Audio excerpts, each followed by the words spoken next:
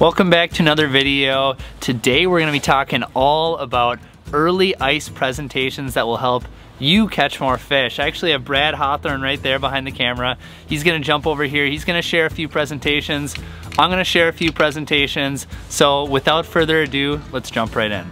Presentation number uno. Okay, that's going to be my spoon fishing setup. Many of you guys don't know, the buckshot spoon has caught more fish in the ice season than any other spoon ever made by millions of fish. Okay, my spoon setup, this is a Northland quick clip right here. That goes to my spoon.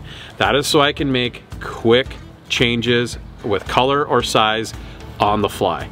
Simply, I can snap them on and off in less than a second, and I'm making those changes on the run. Now on my Humminbird shuttle, I'm already able to carry a few rods, so I can have multiple different configurations ready to go at the end of my fingertip. So keep that in mind, that quick snap is a must-have. Again, to the swivel, that's a must-have. I know a lot of you guys are like, Brad, I'm sick of hearing about a swivel. Then do it. Put it on there and catch more fish. Come on, join the group. It's super fun over here catching more fish. Put a swivel on. Okay, the other part is rod length. Okay, rod length, I use, this is my outside. This is a 34 Precision Power by Tuned Up. And when I'm inside, I like using 30 to 32 inches. When I'm outside, it's gonna be 34 to 38, even up to 42 when I'm outside. So inside and outside spoon rods are a thing. Can you do the Swiss Army knife? Yeah, 32 inch is kind of that Swiss Army knife length for inside and outside. Personally feel that that's a little short. It's a little long for the inside rod and it's a little, little short for the outside rod, but it goes by your height. If you're a 5'5", foot tall dude, 32 might be a perfect outside rod for you. I'm 5'10". 38, 36, 38, 40 is about my perfect length for an outside rod, so keep those in mind when you're purchasing your spoon rods. Now for the line, super easy. 6-pound fluoro across the board. Fluorocarbon has come leaps and bounds over the years. Right now I'm using Seaguar. It's a great line. It's got, it disappears underwater. It's got very little stretch. There's no reason for me to go to mono in any ice fishing setup anymore. It's fluorocarbon to the end of the days and that's it. 6-pound with your swivel and your quick snap. And that right there is number one. If you ice fish, you know about half to 3/4 of your fish are coming while you're spoon fishing. So it pays to put a little bit of thought, time, and effort into your spoon fishing setup. Presentation number 2 is another one to me that's just an enormous staple. You cannot miss out on this presentation, and that is some sort of set line. I've got a dead stick right here. It could be a tip up, could be a tip down, and we'll talk a little bit more about that in just a second. But just something where you have an extra line out there, just another opportunity to catch fish. So we get 2 lines where we're at, and it's really simple to have that active jigging line and then have a set line maybe right next to you. Maybe you draw a fish in and then you end up sealing the deal with the set line, or maybe you have it up the break a little bit further and you're actively jigging down the break, or vice versa. Whatever it is, you can use it as a tool to not only tell you where the fish are, but also give you some hints on the fish's mood. There's a few different options that you have when you're running set lines like this, and I'm gonna focus a little bit more on dead sticks specifically, so using a fishing rod as a set line. And what I like to do, and I know that Brad is in this same category as well, is I like to use some sort of device that allows the fish, when they pull on the line, to pull the rod tip down.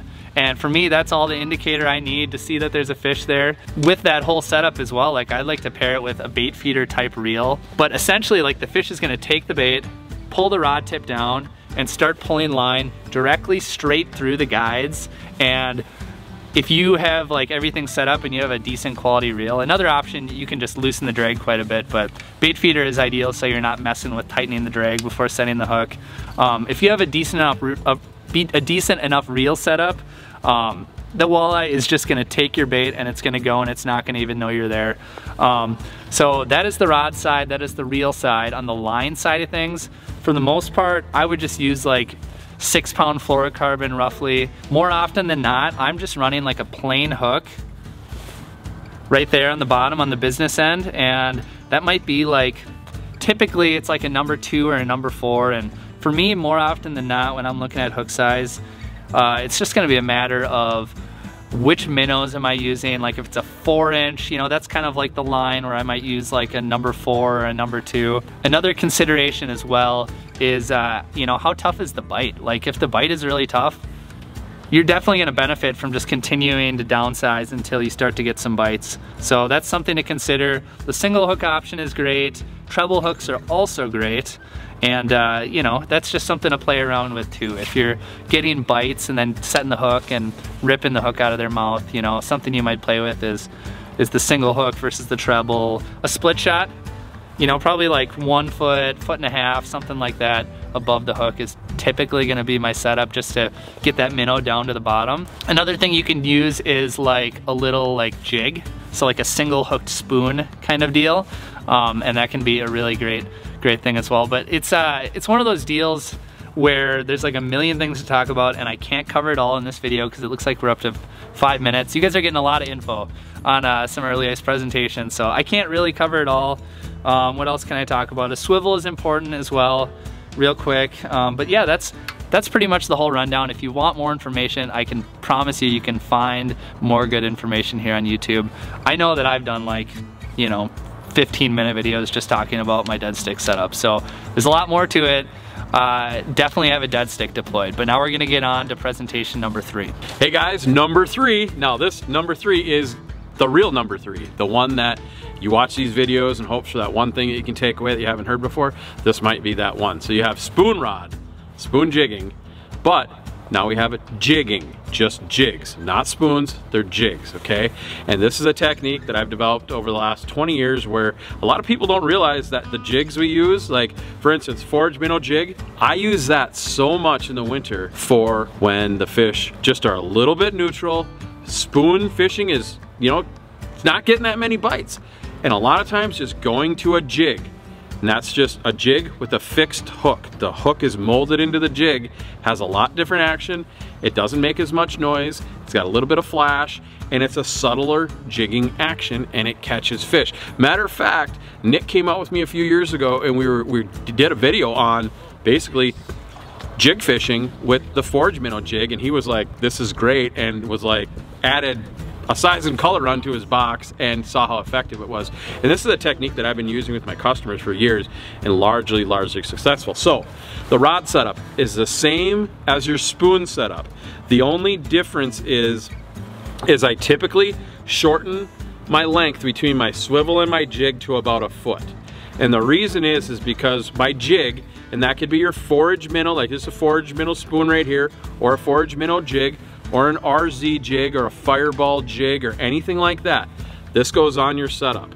And the reason why this distance I've shortened it is because this spoon lays on the bottom about 50% of the time. So because of that, I'm still using mainline 6, but I'm going up to my tip line. I'm going to 6 or 8 pound on that end of it, just because that line is always on the bottom. So my jigging technique is on the bottom, I'm making that noise and contact with the bottom, and I'm lifting up. And when I'm lifting up really slow, because a lot of times there's a walleye sitting there. That's a lot of times when they'll hit. So having your set line spoon rod or your finesse spoon rod, whatever you want to call it, that is your number 3. Now keep track of that. You have your spoon rod, you have your dead stick, and now you have your jig stick. All 3 of those, if you're a walleye angler, you know that you don't hop out on the ice without your trusty spoon rod, your jig rod, and your deadline rod. So, you're wondering why a lot of good ice anglers have 6 or 8 rods in their case and they're going through them all the time?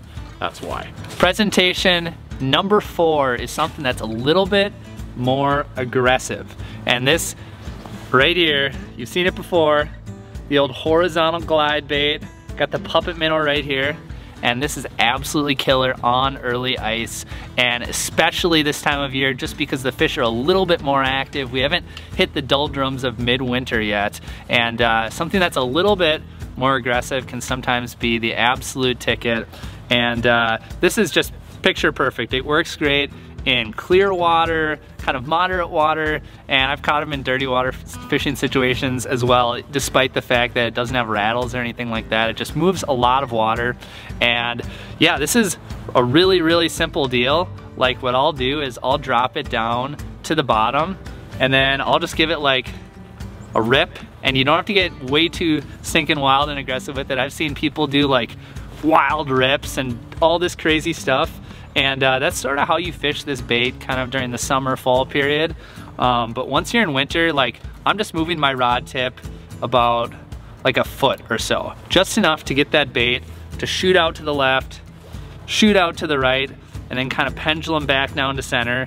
And for me, that's usually when the fish comes and cracks it. I give it a couple rips. And if you're marking a fish down there, one thing that's important is the ripping action is amazing for calling fish in from a distance.